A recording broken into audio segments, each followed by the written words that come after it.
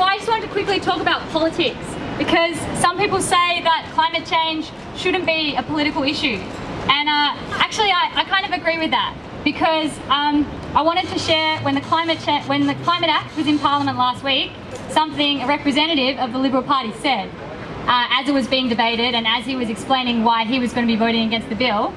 Bernie Finn, member for the Western Metropolitan Region, said there are a diversity of views on climate change represented in the Liberal Party. Well, I've got news for Bernie. There is only one view that is scientifically correct.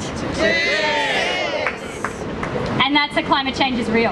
I would love to live in a world where we thought we had bipartisan support for climate action and we could have a rational debate about what's the best way we can reduce pollution and stop global warming.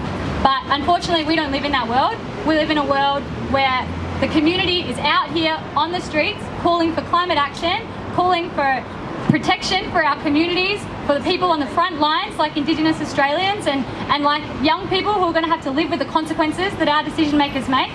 And then on the other side, we have people sitting in air-conditioned offices basically attacking the solutions, attacking clean energy and attacking communities who are sticking their neck out for climate action. So I want to thank all of you guys for coming out here today, and I want to call on the Liberal Party to lift their game. Thank you, everyone. It's clear that when it comes to climate change policy, the Victorian community, we're keeping a close eye on what is coming out of the major parties in this state. Just last week, we had dozens of people in the public gallery on Spring Street in the Parliament watching the debate on the Climate Change Act and watching the vote.